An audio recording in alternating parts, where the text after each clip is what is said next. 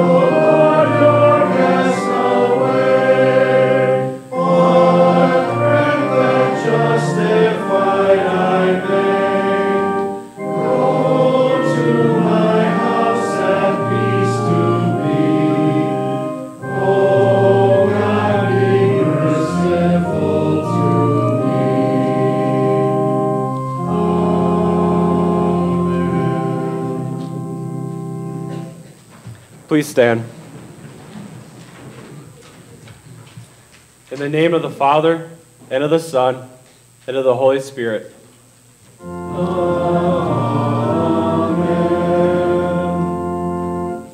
Beloved in the Lord, let us draw near with a true heart and confess our sins to God our Father, asking Him in the name of our Lord Jesus Christ to grant us forgiveness.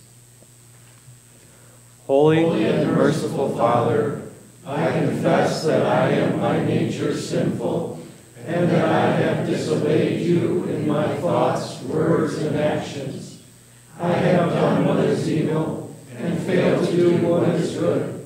For this I deserve your punishment, both now and in eternity. But I am truly sorry for my sins, and trusting in my Savior, Jesus Christ, I pray. Lord, have mercy on me, a sinner. Lord, have mercy on us. Christ, have mercy on us. Lord, have mercy on us. God, our Heavenly Father, has been merciful to us and has given His only Son to be the atoning sacrifice for all of our sins. Therefore, as a servant of Christ and by His authority, I forgive you all your sins, in the name of the Father, and of the Son, and of the Holy Spirit. Amen.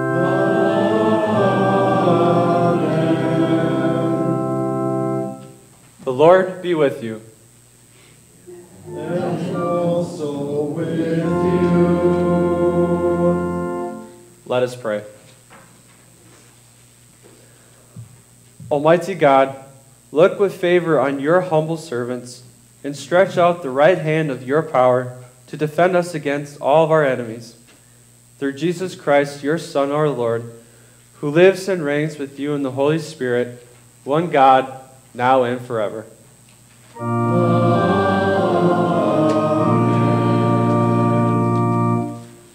You may be seated. The first lesson for this third Sunday in Advent comes from Exodus chapter 20. And God spoke all these words, I am the Lord your God, who brought you out of Egypt, out of the land of slavery. You shall have no other gods before me.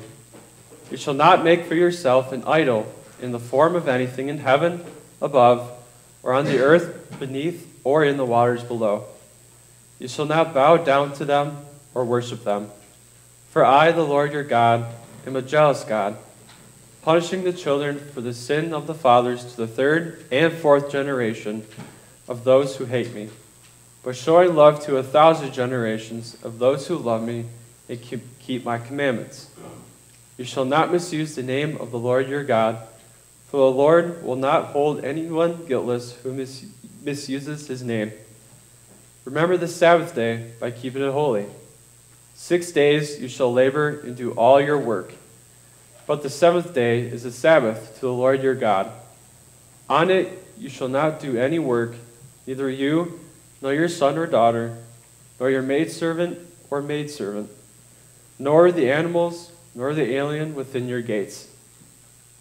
For in 6 days the Lord made the heavens and the earth, the sea, and all that is in them, but he rested on the seventh day. Therefore, the Lord blessed the Sabbath day and made it holy. Honor your father and your mother, so that it may live long in the land the Lord your God is giving you. You shall not murder. You shall not commit adultery. You shall not steal. You shall not give false testimony against your neighbor. You shall not covet your neighbor's house.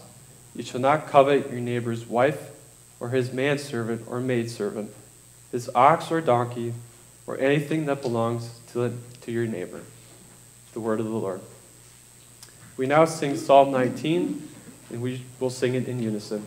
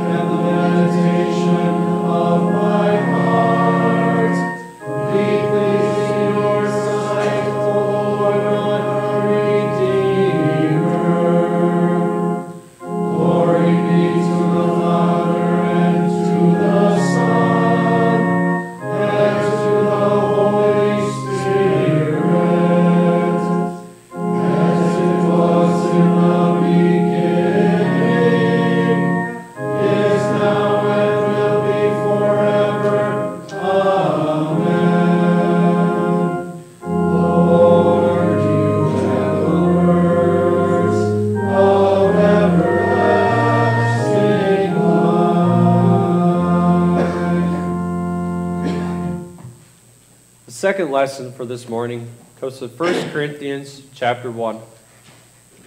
Jews demanded miraculous signs, and Greeks looked for wisdom. But we preach Christ crucified, a stumbling block to Jews and foolishness to Gentiles. But to those whom God has called, both Jews and Greeks, Christ, the power of God and the wisdom of God. For the foolishness of God is wiser than man's wisdom, and the weakness of God is stronger than man's strength. The word of the Lord. We now sing the verse of the day.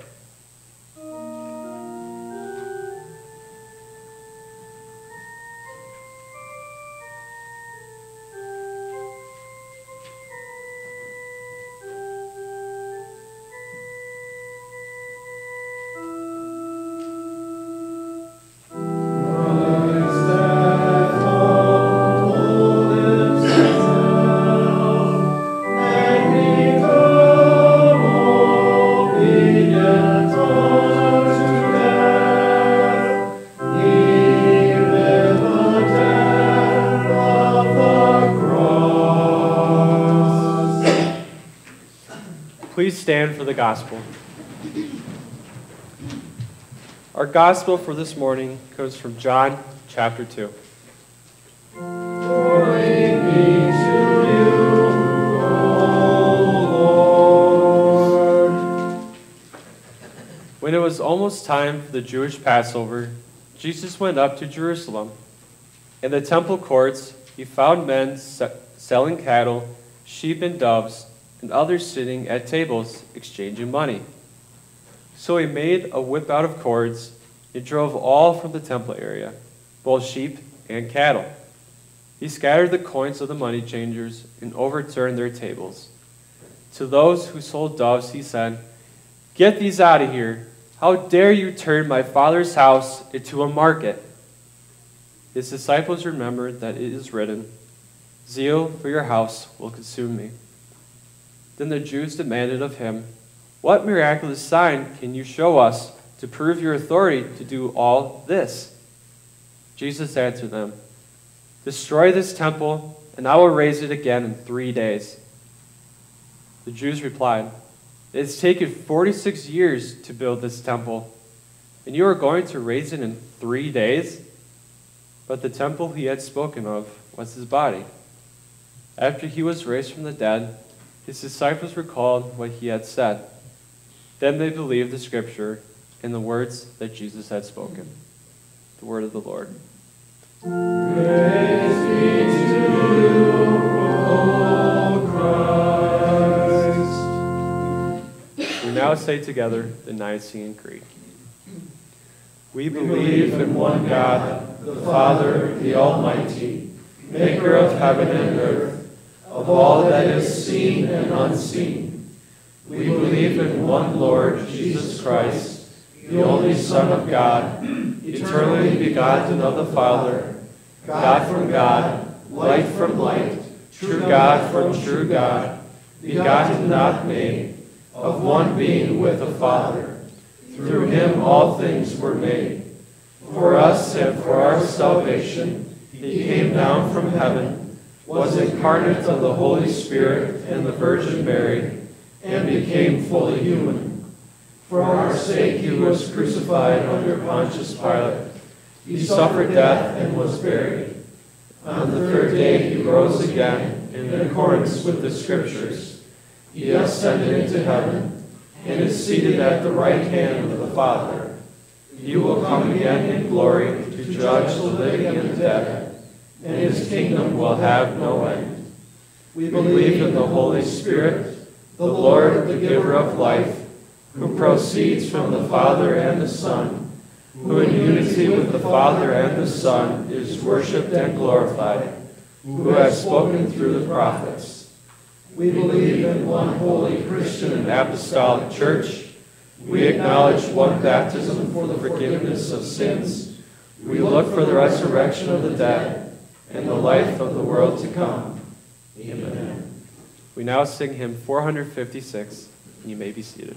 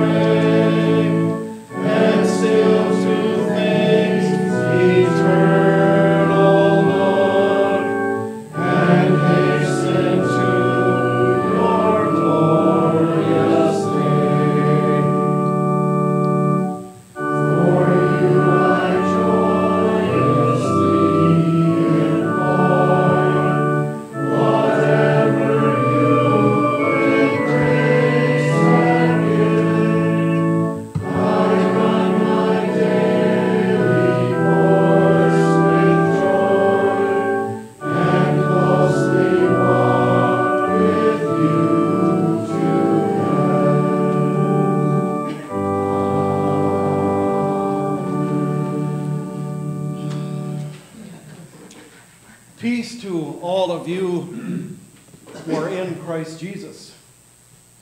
Amen. In the name of our Jesus, the Son of God and the Savior of the world, dear friends,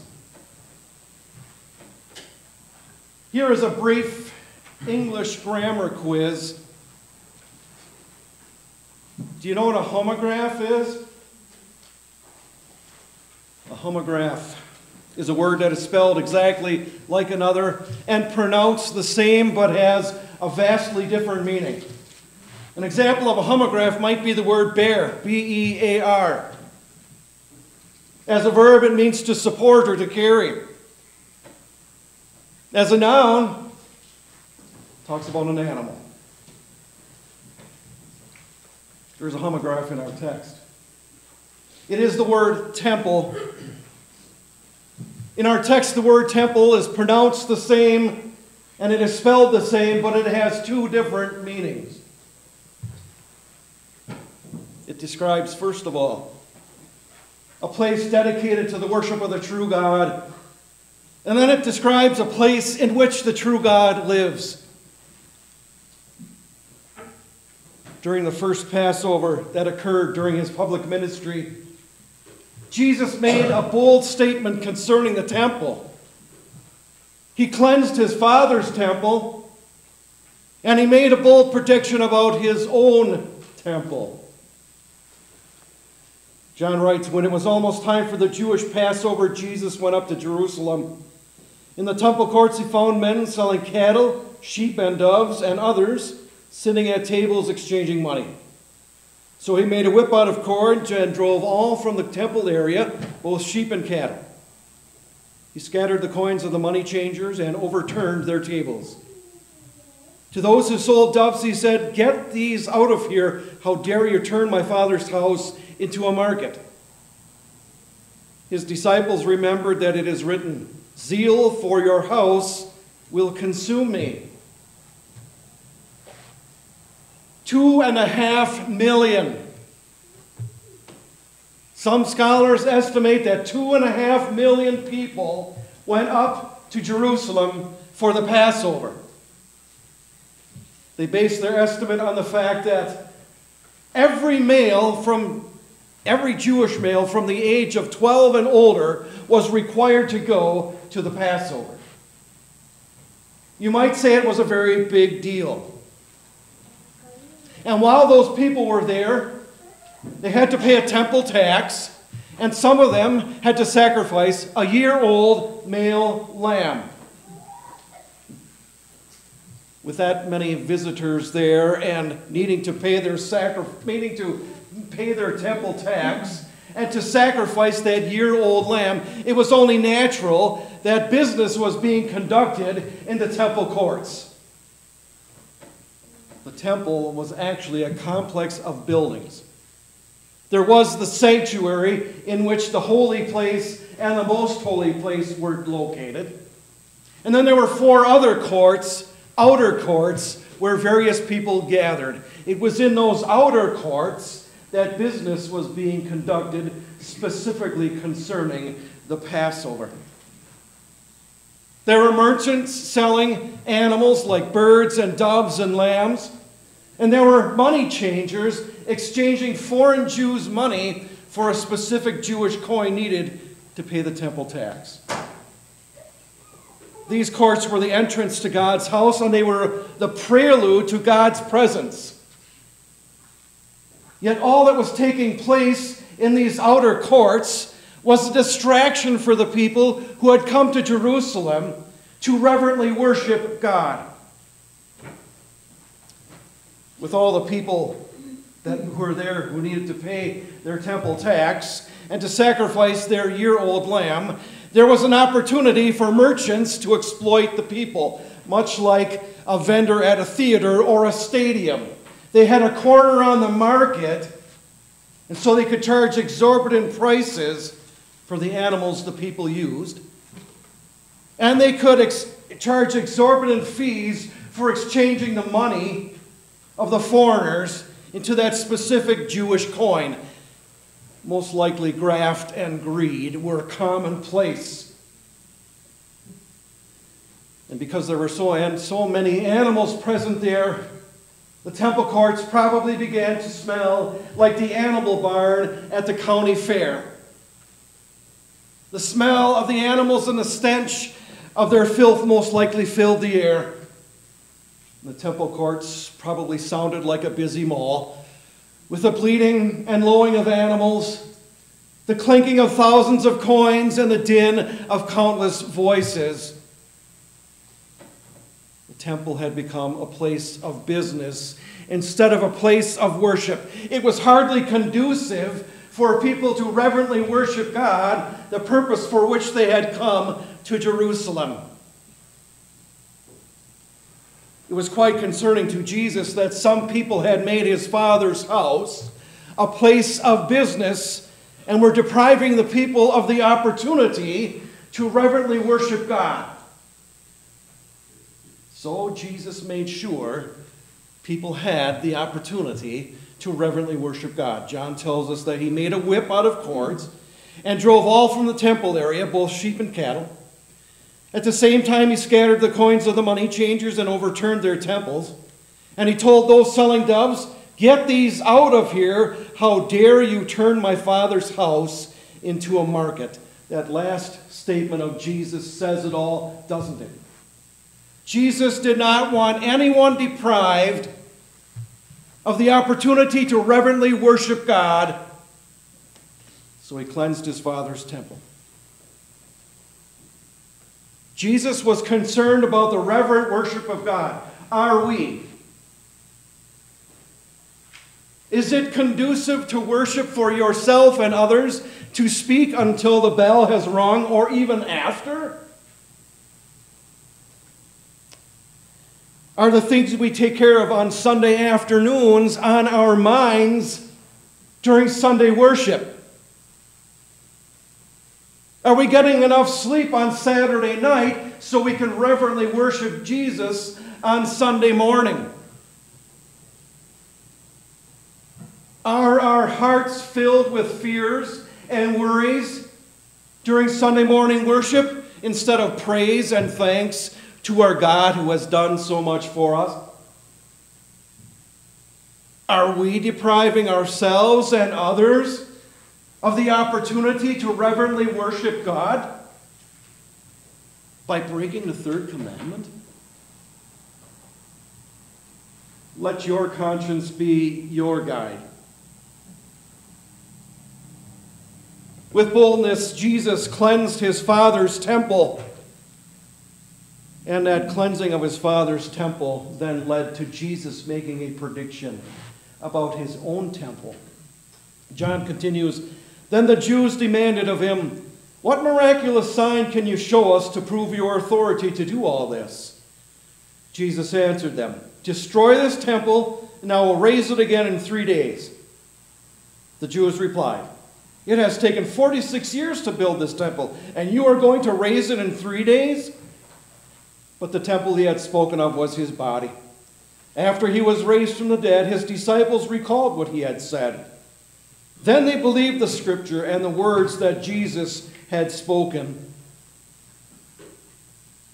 When Jesus cleansed the temple, he was making the claim that he was the Son of God, because what did he call the temple? My Father's house. At the same time, he was claiming to be the Messiah, the promised Savior. Because the prophet Malachi said that this purification of the temple was an act to be carried out by the Messiah. Malachi wrote, "See, I will send my messenger, who will prepare the way before me. Then suddenly the Lord you are seeking will come to his temple. The messenger of the covenant whom you desire will come, says the Lord Almighty. But who can endure the day of his coming? Who can stand when he appears? For he will be like a refiner's fire or a launderer's soap. He will sit as a refiner and purifier of silver. He will purify the Levites and refine them like gold and silver." Jesus was claiming that he was the promised Messiah. Now, Jesus' enemies, the unbelieving Jews, also recognized Jesus' action as an act that would only and could only be carried out by the Messiah. And And the fact that Jesus did it upset them. It upset them because Jesus was claiming to be the Son of God and a promised Messiah, the Savior of the world. And so they asked Jesus to give them a sign. A miraculous deed of some sort done by Jesus to prove that he had authority to cleanse the temple and to make the claim that he was the promised Messiah, the Savior of the world. Well, Jesus responded, and he gave them a sign, only it came in much like a riddle, if you could say that. He said to them, "Destroy this temple, and I will raise it again in 3 days." Jesus was not speaking about the temple they could all see with their eyes, the place where God dwelled, that temple made of stones and mortar. No, Jesus was talking about his own body, his earthly body, in which God true and actually did dwell. Jesus' sign was to be understood this way. Jesus' enemies would destroy his earthly body by putting him to death, but after 3 days he would rise. Jesus' resurrection and his empty tomb would prove that he is the Messiah and the Son of God. Listen to what Paul wrote. Jesus was declared with power to be the Son of God by his resurrection from the dead. But Jesus' enemies totally misunderstood Jesus' sign. They took his words in their most literal sense. They responded, "It has taken 46 years to build this temple, and you are going to raise it in 3 days?"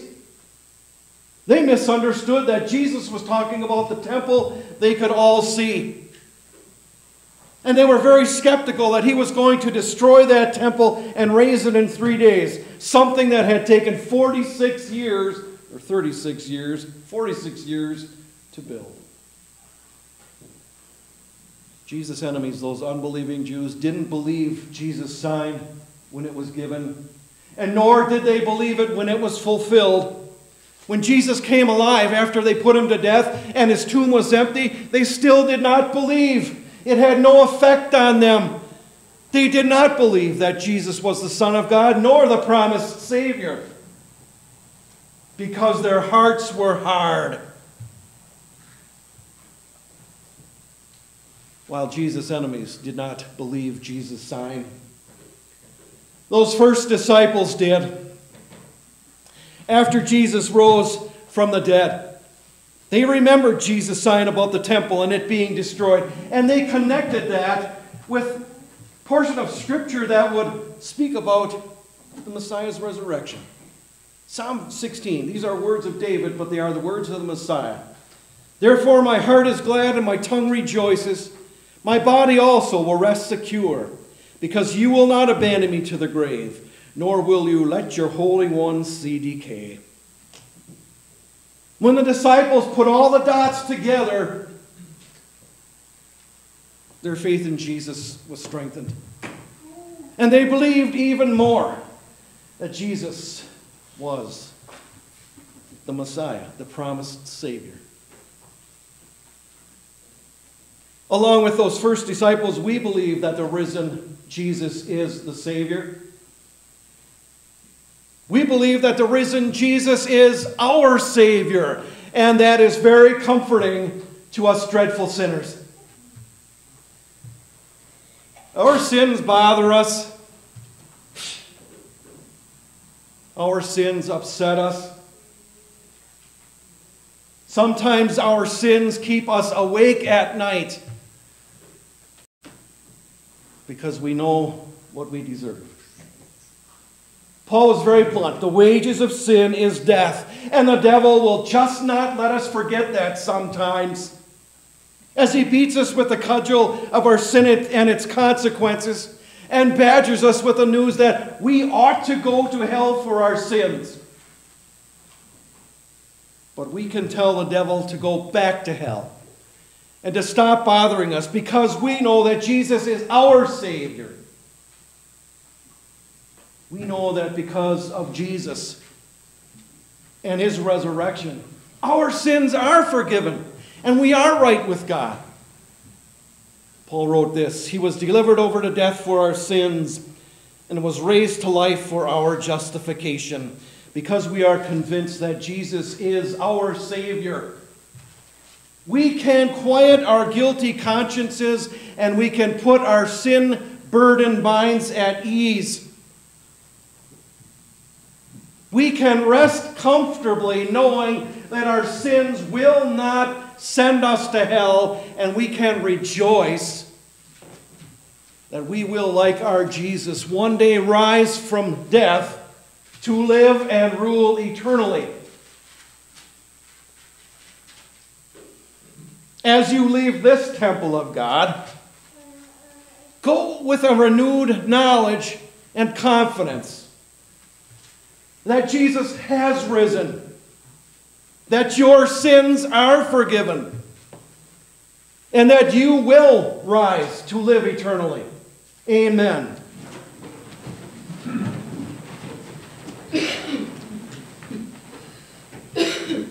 The peace of God, which passes all understanding, will guard and keep your hearts and minds in Christ Jesus. Amen.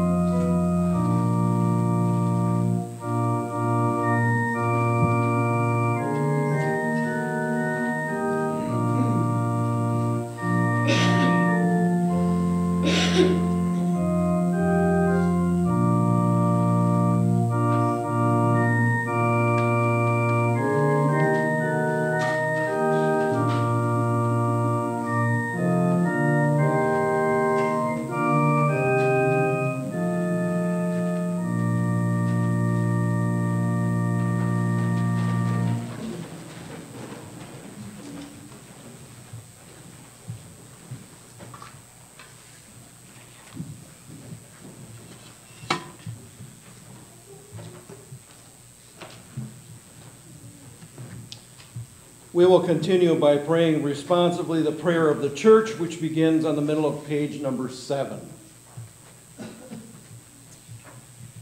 Gracious God and Father, we praise you for the countless blessings which we receive from your hand, the beauties of creation and the bounties of the earth, the joy of life and the pleasure of friendship, the good of work and the gift of rest, the privilege to share happiness and sorrow with one another.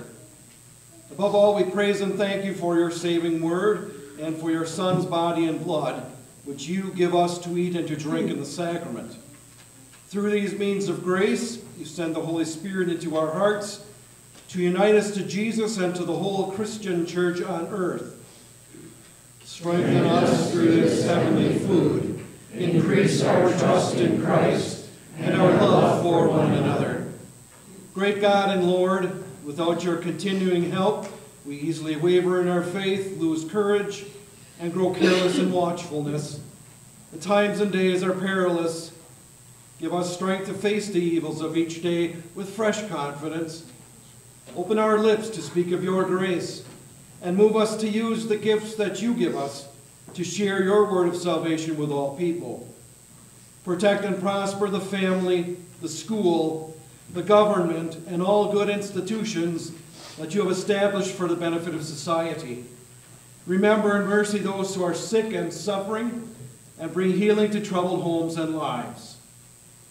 Move us to pray for those in need and to help with deeds of kindness. Hear us, Lord, as we bring you our private petitions.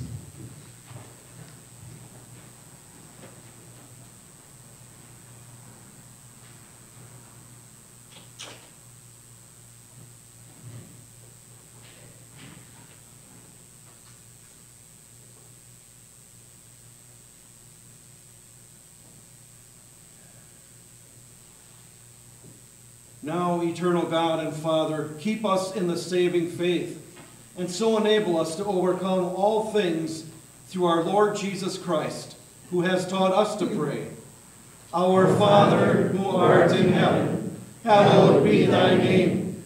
Thy kingdom come, thy will be done, on earth as it is in heaven. Give us this day our daily bread, and forgive us our trespasses, as we forgive those who trespass against us. And lead us not into temptation, but deliver us from evil. For thine is the kingdom, and the power, and the glory, forever and ever. Amen. We will continue with the order of service for Holy Communion. The Lord be with you. And also with you. Lift up your hearts. We lift them up unto the Lord. Let us give thanks to the Lord our God. It is good and right so to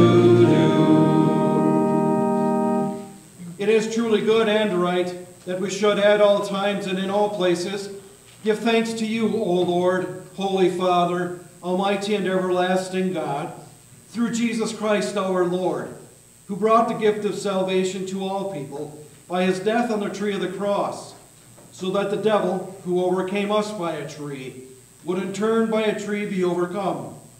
Therefore, with all the saints on earth and hosts of heaven, we praise your holy name and join their glorious song.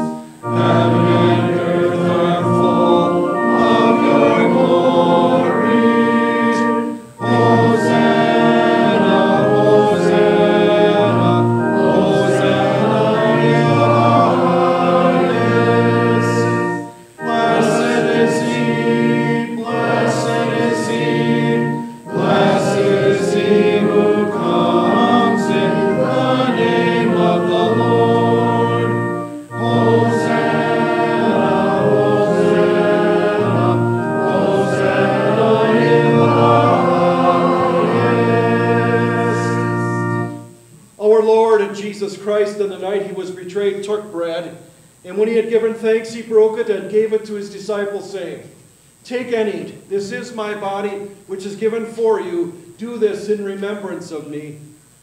Then he took the cup, gave thanks, and gave it to them, saying, "Drink from it, all of you. This is my blood of the new covenant, which is poured out for you for the forgiveness of sins.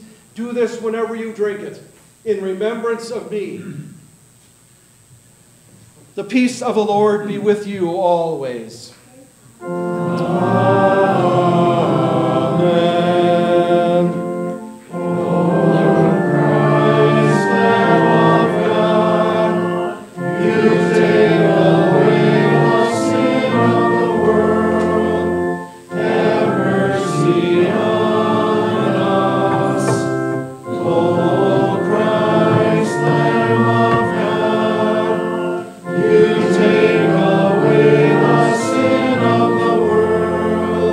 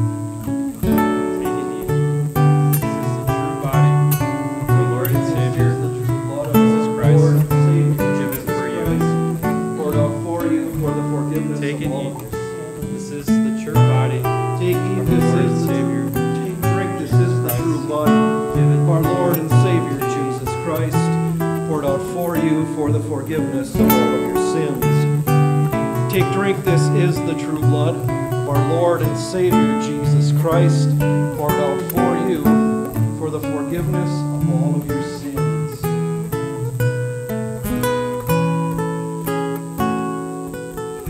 This true body and this true blood will strengthen and preserve you in the true faith until the day of life everlasting. Amen. Depart in peace.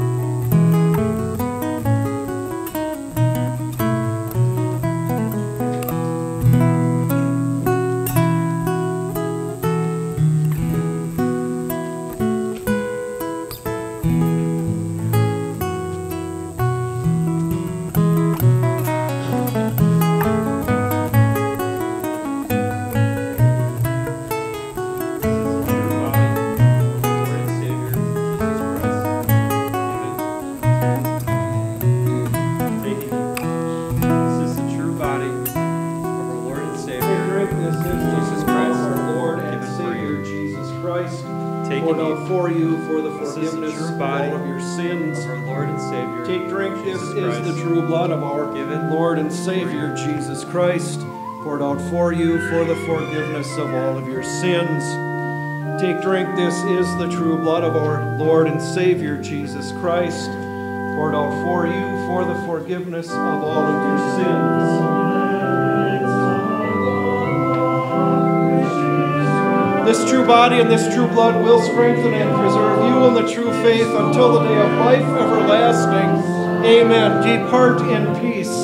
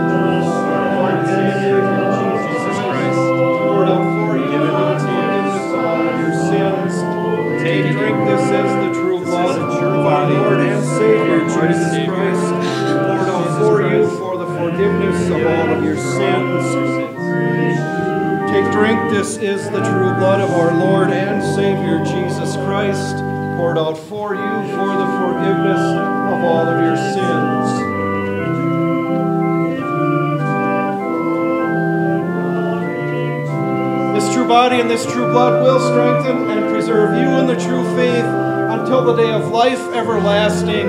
Amen. Depart in peace.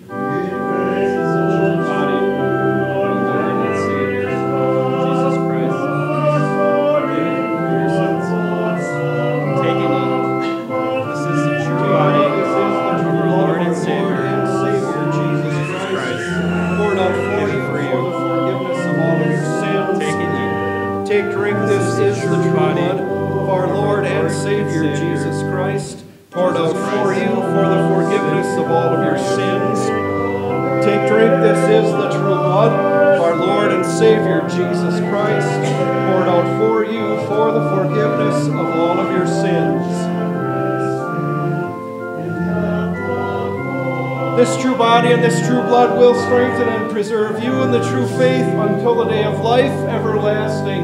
Amen. Depart in peace.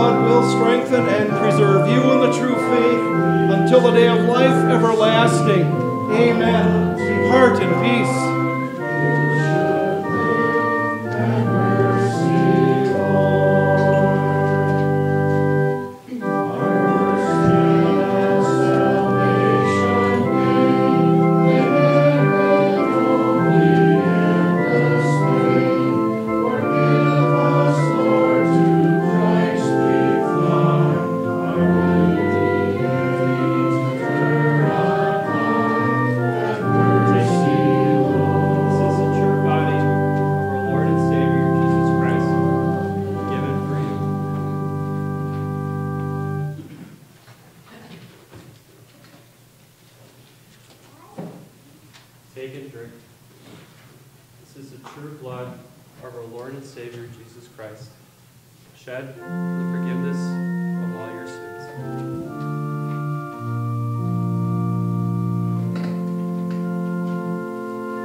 Now may this true body and blood of our Lord and Savior Jesus Christ strengthen and preserve you in the one true faith until life everlasting. Depart in peace. Your sins are forgiven.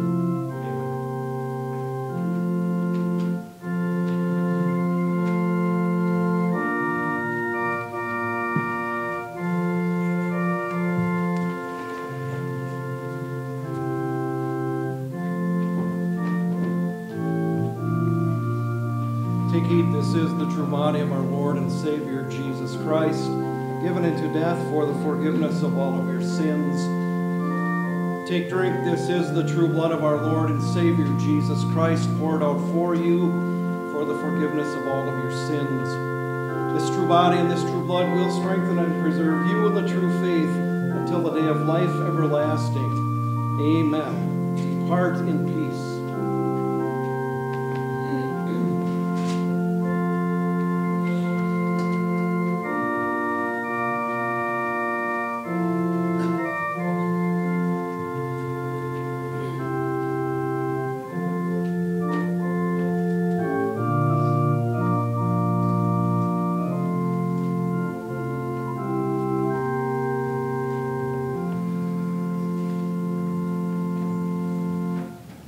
Please rise and join me in singing the Song of Simeon.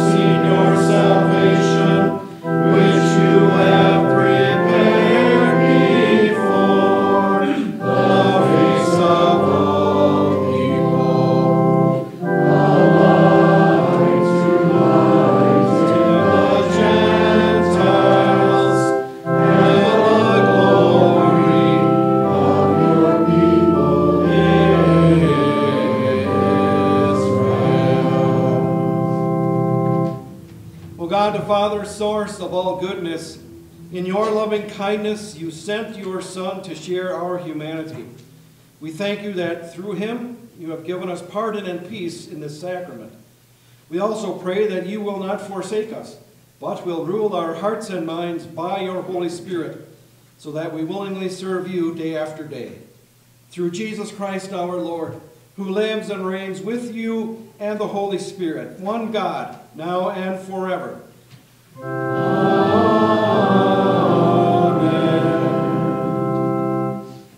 Receive the blessing of the Lord. The Lord bless you and keep you. The Lord make his face shine on you and be gracious to you. The Lord look with favor on you and give you peace. Amen. Amen. Amen.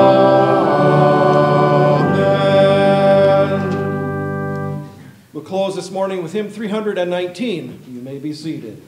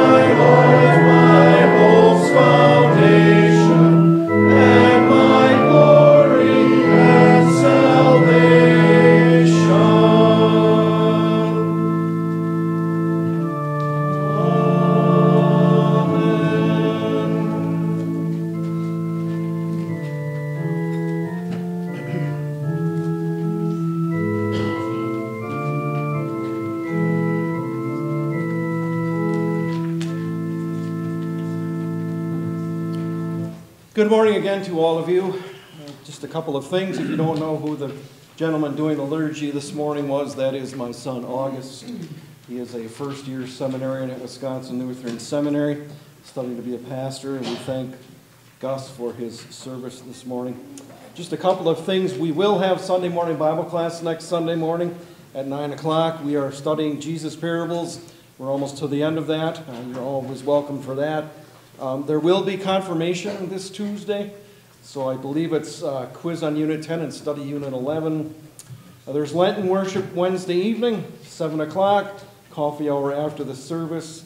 Our evangelism committee meeting will be postponed until next Sunday after the service. We're having an Easter Bible School on the 23rd of March. I believe there's a sign-up sheet for students. And if you have any questions or if you'd like to help, please speak with Laura. Let me turn the page.